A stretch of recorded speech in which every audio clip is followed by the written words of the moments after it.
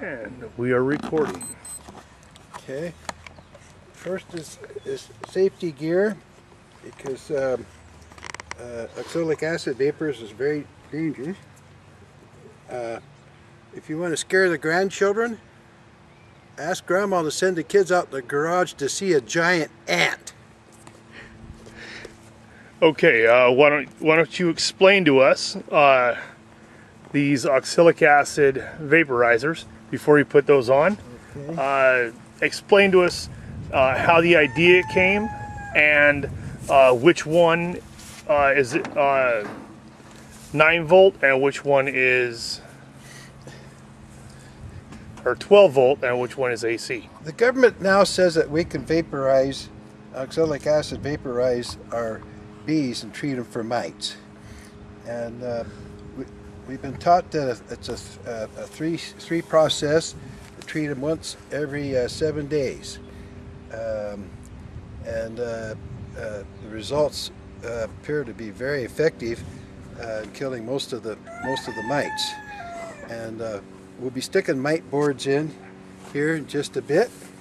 The vaporizers, all it is oxalic acid that we made. You can see on YouTube. Do it yourself. Very simple. I have a 110 one here that got some Bath and Body. This is 110. Got it hooked into an inverter. That's $7.99 for the vaporizer. And the 12 volt.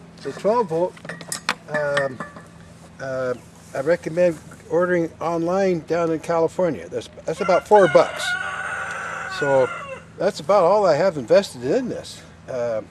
Is the immersion heaters.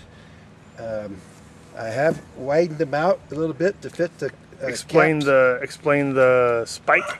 The spike. Yeah, the immersion heaters isn't quite wide enough to fit the 3/4 inch copper cap in. So either use a logger's marlin spike or a metal rod with the tip ground down to a point to shove into these. And I just took a box end wrench and hammered it down over the edge of it just to widen it out just a hair, so that you can force fit the copper cap in there, and it'll stay right in there real nice. And you had to do some shaving on the cap. Yeah. In addition, is that correct? In addition, had to cut the height down just a hair to fit into the hive entrance, and even at that, I'm guessing we're going to have to prop it up just a hair to be able to clear it in. And the handles are made of? This is just a barbecue. Barbecue handy dandy stuff. Skewer sticks. This is some old roofing rake metal that I've riveted into it. And the thinking on here is when I put this into the entrance, this will block the air. You want to cut down all the outside air that you can and close it either with duct tape or whatever.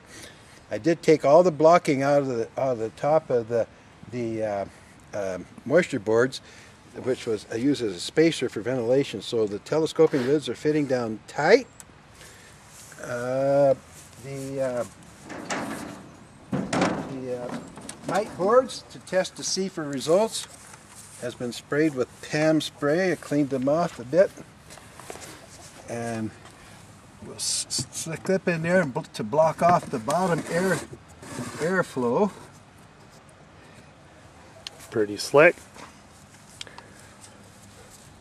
And we'll check these in 24 hours to see where we stand and how many mites we got.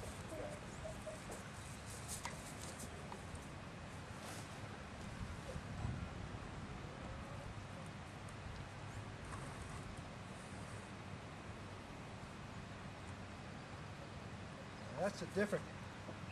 This is a different bottom board that I'm going to have to. Oh no, I can put it in from the back.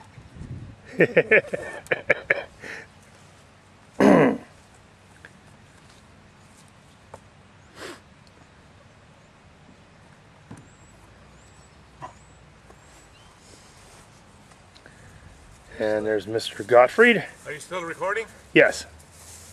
Okay. Well, I was talking to several people about using oxalic acid, and several of them that had done it already said they were worried about the fact that when they were fumigating, that a lot of the vapors were coming out through the bottom and they had a hard time sealing it off. So they were afraid the vapor wasn't rising up through the hive body and things like that.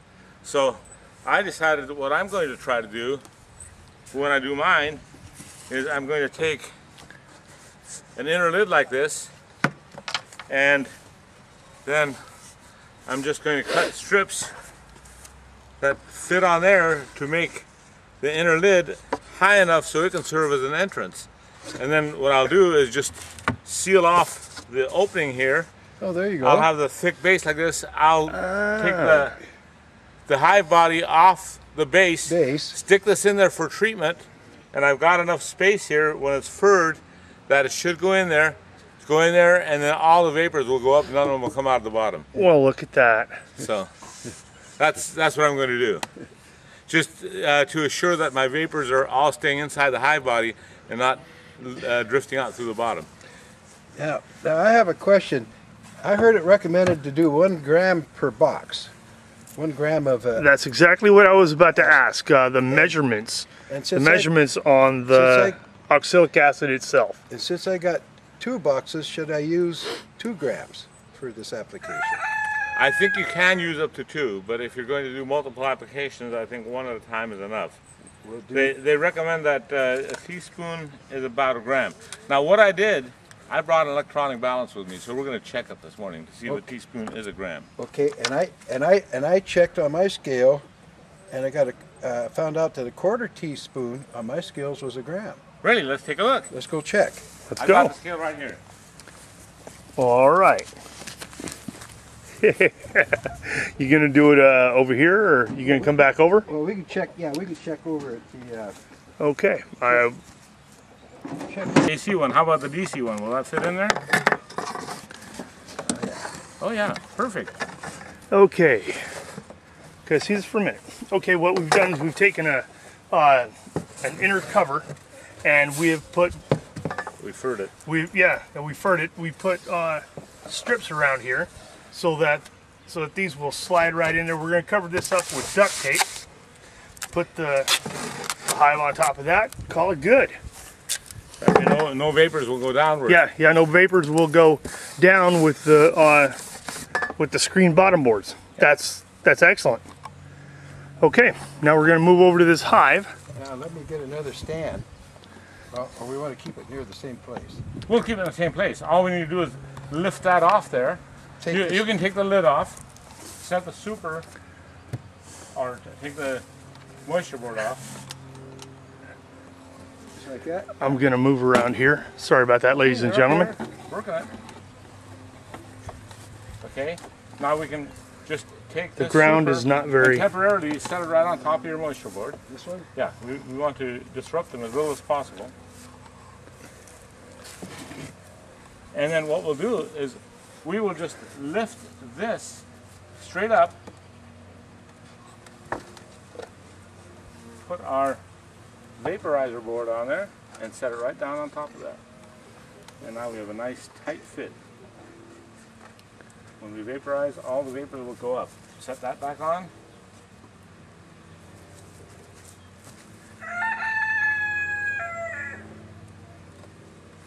And we're going to change it. We're going to change Herb's name from Herb to Vapor Vic. Vapor Vic. Vapor Vic. I like that. Let's see, I want to make sure this is tight. Well, it actually is. I guess it actually is. Yeah. Well, if it gets up there that far, you know that it's completely fumigated. You don't need to worry about it.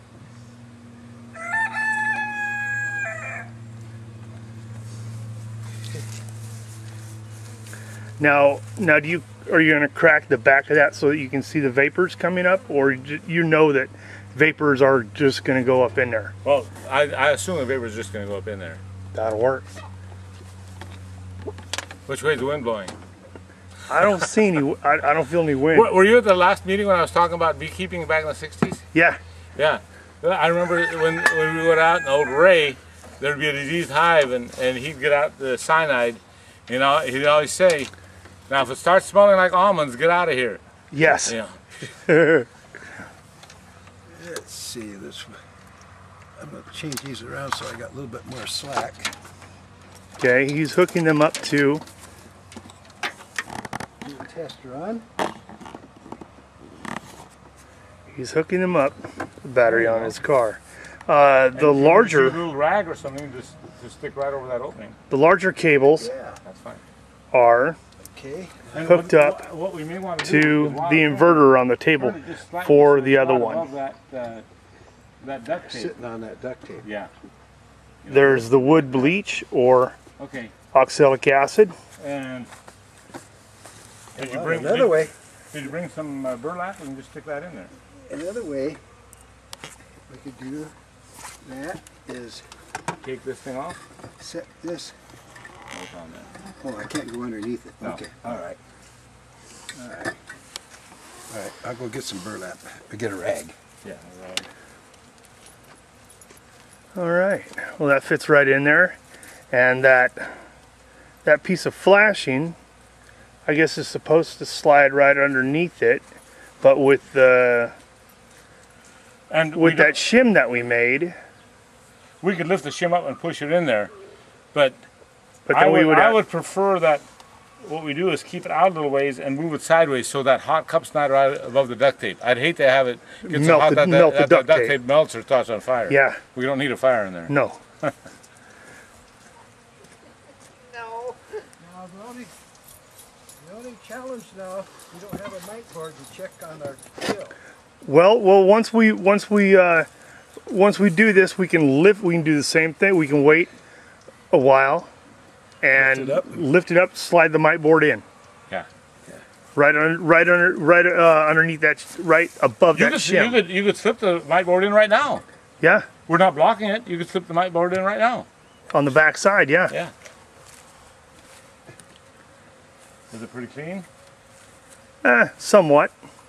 And you've got Pam on that, correct? Yeah. Yeah. Maybe we shouldn't have cleaned it then. We could have said, we got lots of them even though. Yeah. Well, this is the first time I've seen the oxalic acid done live. Me too. As far as treatments go, I use a fogger with mineral oil and a couple drops of wintergreen. Huh. And I just it's a good knockdown effect. It greases up the bees. The mites fall like rain on the bottom board. Yeah, on the sticky board, and it's like it's black. Here, I'm gonna move down. Watch the alchemist at work. Yeah. Slide that off clean. No, this was not manufactured in a trailer in the back lot. Yes. And that's exactly one, what is that, a quarter teaspoon? 1/4 teaspoon. 1/4 teaspoon equals 1 gram. We've already figured that out. Okay, let's slant it just a little bit so it's not above the... See, since we're going to plug it with a rag, you can slant it just a little bit so it's not above that. Oh, okay. Okay, there we go with some rags to cover up that hole. We can slide it back and forth so we don't set the duct tape on fire. And the poor bees, they're in there panicking. Yeah. Oh, it's the gas chamber. Fire's not good. Oh, shreds. Now I gotta set the timer here. Okay. 2 2 minutes. 2 minutes. You got let's see. I gotta find my clock. Oh, there it is. Office. All right, clock. Okay. Stop.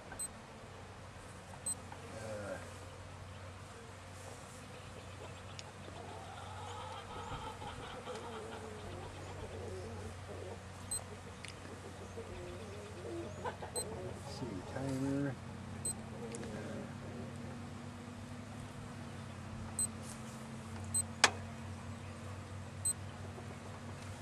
Okay, can someone see in the? Oh, Make a shadow. Okay. Okay, you got it covered? No, do you have it? What's that? The timer? Start your stopwatch. And I'll just look at your time when you start. Okay. All you have to do is start the time. Start right Okay. that little green button. Okay. Or I can hold my breath, and as soon as I fall over, it's 2 minutes. You're gonna put on your gas mask there. Yeah, we got to show safety procedures. Yeah, Okay. safety It's procedures. coming this way, so I'm going to be over there by Linda. The wind is coming this way from the south, so I am going to the south of the. All right. Where'd you get that gas mask?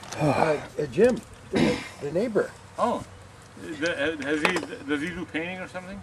No, he got this from his son. His son works up at the Morton up there. Okay. Can you breathe okay? Giant ant. And safety, you put your hand over the end and you suck on it. To make sure it's tight. Giant ant, scare the grandkids. The spacecraft is behind the line of trees. I am Okay. a man scientist.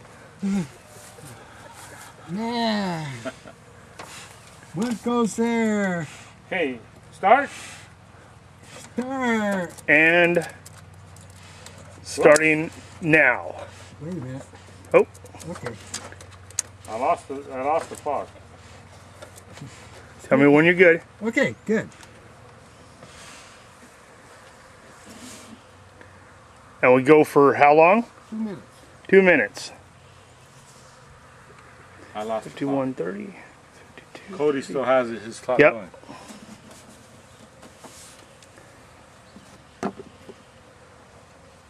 And the bees can't get in. You know what? I have a little timer on my toothbrush. We could have set it. It goes off in 2 minutes. Cody's got it. Commando Cody. Mm-hmm. I can't get in the air. Yeah, that's right. Oh, I got me. Okay, I'm okay.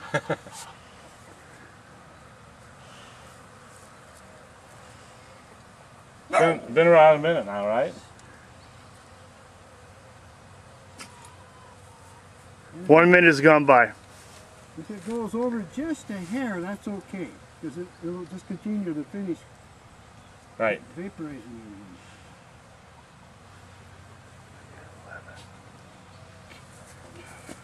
I'm not seeing any fumes.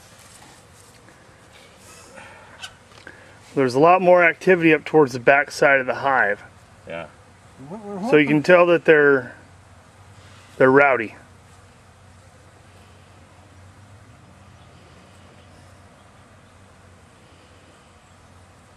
Now the bee population here is not real high, so we probably won't see a big drop. Where I'm expecting a pretty good sized drop is in Jim's hive.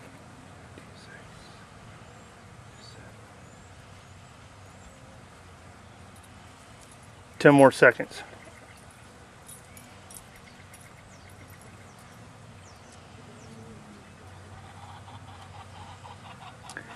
And now. That's been 2 Okay, minutes. Disconnect, Vic. 2 minutes 5. And Let's double check. Double check. Let's hope it's all laid up. yeah. And now we're checking to see if the See if I was hooked I up. smell the fumes. and are we empty? We're empty. And there you go. Looks like there's a little bit on the plastic piece there that's starting to recrystallize. Yeah. Don't touch it. It's right on the end here, I think. Uh-huh. It worked. Yeah. Yay! We have liftoff, Yeah, I gentlemen. smell a little bit of hot plastic. I'm a little worried about how close that is to the handle. See where you got some plastic meltdown Oh, yeah. from the hot element? Yeah. Actually, I think it's from the Hot. barbecue skewer. The barbecue skewer got hot, started to melt. No, right Yeah, there. I think what happened is this loop and the copper in it has enough mass to the metal It's mel- that it gives off a lot of heat and it's melted the end of the See- plastic. See it, melt, Turn it up. see it melted the end? Uh-huh. Well, looks like we're going to have to fix that. Either that or go about 10 seconds less. Yeah, let me see this. Oh. Now you can see here on the back side where it's a little melted, and then if you look directly here, you can see where Now, it's fairly melted. We're got to figure something out there on that maybe one. a solution. Here, let me take this off. Here might be our solution. The 110 unit is farther away from Yeah. the plastic. Yes, it is. Yes. And now then when I did that one, I redid this to clamp it. So let me go look at the sample that I have. Okay.